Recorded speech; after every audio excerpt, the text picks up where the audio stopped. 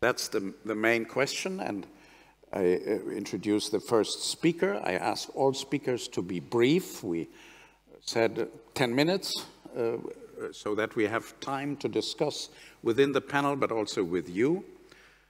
First speaker is Philippe Chalmin.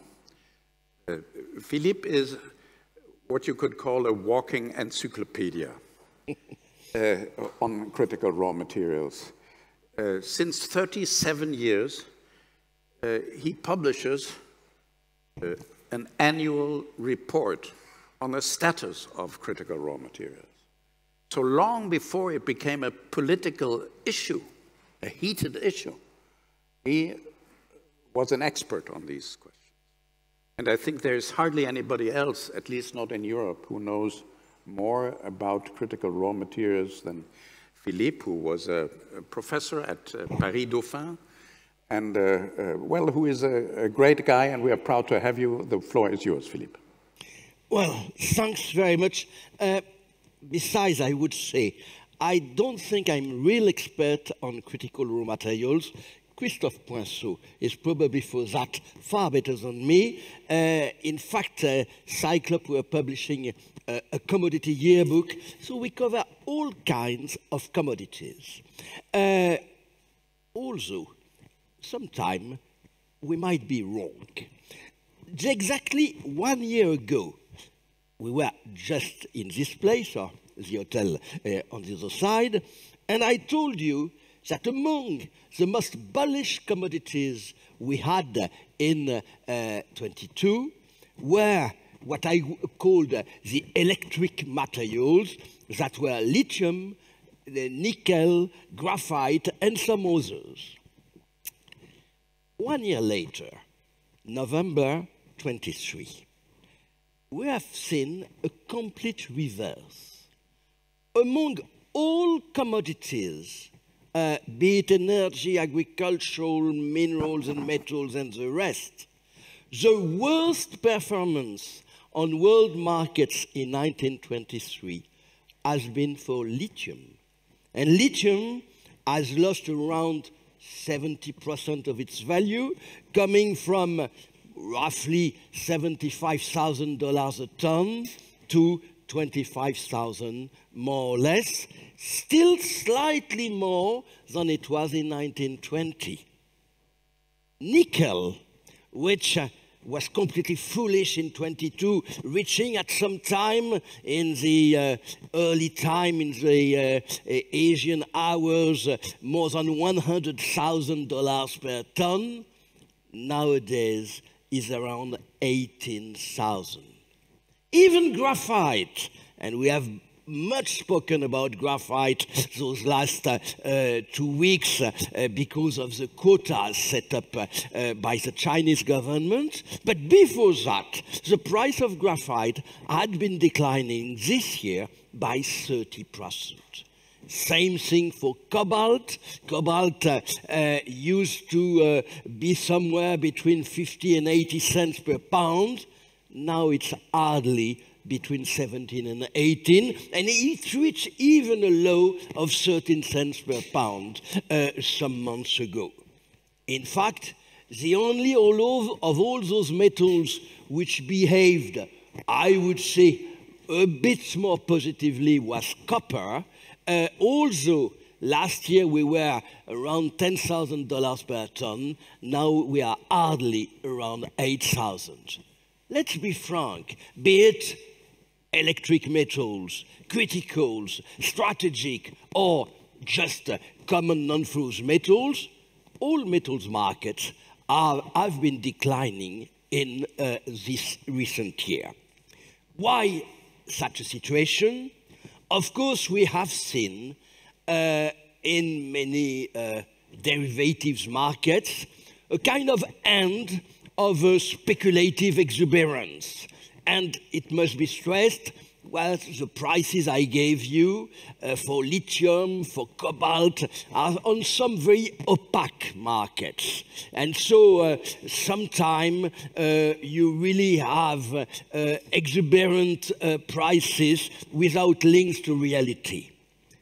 Also, it must be stressed that in many cases, anticipated demand, especially coming from the battery industry, hasn't yet materialized because, as you know, an industrial process is something which is quite long to put in place. In fact, when I look at forecasts for 1924, what I see are mainly surpluses. The International Copper Study Group anticipates a surplus of 500,000 tons of copper out of a world demand of around 25 million tons. For cobalt, we know there are huge stock in DRC in Congo. And for nickel, with the development of Indonesian production, we are more or less assured to have a market in surplus for the next 3 years. What a contrast, what a paradox, would I say, with what we hear on a long-term basis. On a long-term basis, we still see the same analysis, that is, reports on growing demand, linked, of course, to green transition. By 2030, that is more or less tomorrow, or the day after tomorrow, copper and nickel demand should grow by 70%, cobalt by 150%, and the demand even for graphite and lithium should be multiplied by 6 or 7. By 2030, we might have deficits of 10 to 15% of demand for copper or nickel, 30 or 45% for other metals. And as you know, and you said it, governments have been, for all this year, frantically searching for mines and resources, be it in the US, be it in EU, and still China remains on many markets the key, and China used its power to put some export quotas. That's the great news of the year. We had export quotas this summer for germanium and gallium, and just a fortnight ago for graphite. May I remind you that for the moment when you have a battery, its anode is in graphite, and China is producing around 70% of world graphite, be it natural or synthetic. Of course, as I told you last year, all those forecasts, we must take into account the fact that we don't know, and there is a factor which we don't master, which is technological progress. You frankly don't know what there will be in batteries in 30 years' time. What kind of energy we will use, how we will manage to stock electricity and the rest. In fact, and I would like to use my remaining time just to get away from the critical raw materials as such, and to tell you that, to my mind, the most critical of all raw materials, and in fact for the whole century, the most difficult one will be copper. Copper, I would say, more than ever. Because copper, it's the green metal par excellence. Today's demand, I told you, is around 25 million tons. By 2035, estimates range between 40 and 50 million tons. And well, just to tell you, an average Westerner needs about 200, 250 kilos of copper. An average inhabitant of this world uses 60 kilos. So you have a huge demand coming, and to meet that demand, you can, of course, go in recycling scrap, but you reach sometime very quickly some limits.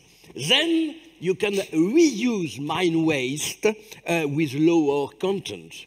And, of course, you can have new mines. But new mines, it takes 15 to 20 years, average 17 years, to develop a new mine, be it in copper or anything else. And the capital costs are huge. Just let me give you an example. Tech Resources, Canadian company, has a big project in Chile, Quebrada Blanca 2. It should produce around 300,000 tons of copper per year. The project projection of cost in 2019 was $5 billion. Now it's $9 billion. First Quantum, another Canadian or US company, is active in Panama. The project of Panama Copper is worth $11 billion. It is just now blocked by the Panamanian authorities. And just last week, First Quantum market cap lost $6 billion on Toronto Stock Exchange. In fact, many new projects are barred by political, environmental concerns. And we have the same Greens which who are advocating energy transition and who are blocking any kind of new mine. Copper, in fact, for me, will speak probably of other metals, lithium, rare earths, etc. But the true strategic metal of the 21st century, and in fact the true strategic commodity of the 21st century, I think it will be cobalt, it will be copper, and it's a reverse to ancient times. Recently, I was in the south of Spain in Rio Tinto. Rio Tinto is probably the oldest functioning mine coming back to the Roman times. At that time, copper was used with tin to make bronze and to manufacture spades and so on. Well, it was also the key mineral of the Industrial Revolution. I'm pretty sure it will be exactly the same for the 21st century. Economists will say copper used to be a good economic indicator when we're speaking of Dr. Copper. Well, I do think that Dr. Copper is back right now. Thank you so much for bringing us directly into the volatility of the prices of the markets, of the speculation, and which makes it even more difficult for politicians and administrations to, well, really take the right decisions. I think that was a very good start.